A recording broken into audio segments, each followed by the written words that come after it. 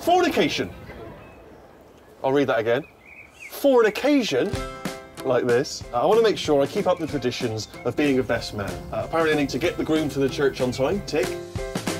I need to remember the rings, did that. And I need to have sex with a bridesmaid.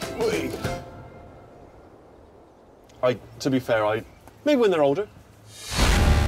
Happy 10-day anniversary. What is it? I saw you looking at it online the other day. 2 Asian lesbians and a man who looks like a fat Jesus.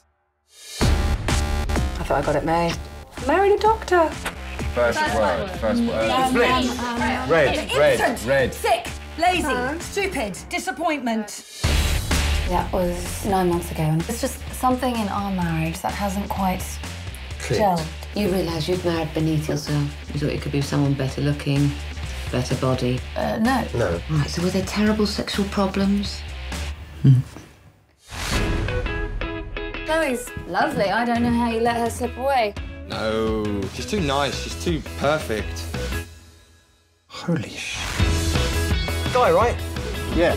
Oh, he's just your type, really. You're my type. I don't really go for good looking. I need to be with you, Ned.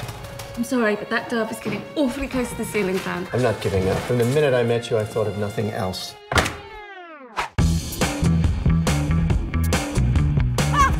Nat's Kind, boring, warm. Warm, put the radiator on if you want warm.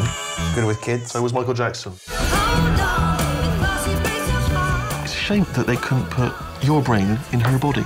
Do you know what I mean? That would be amazing. Although you'd be left with her brain in your body. Imagine that. Oh my God, it's like Frankenstein, but with like boobs. No, joking. I'd do you. I may literally never see another penis again. In all fairness, you've probably seen enough to be getting on with now, haven't you? I'm not calling you a whore, but I also am. Digital photo frame. We've got a camera on us. We'll have to try it out later. So that's Morocco, that's the hotel, and that's... Oh, that's doggy style.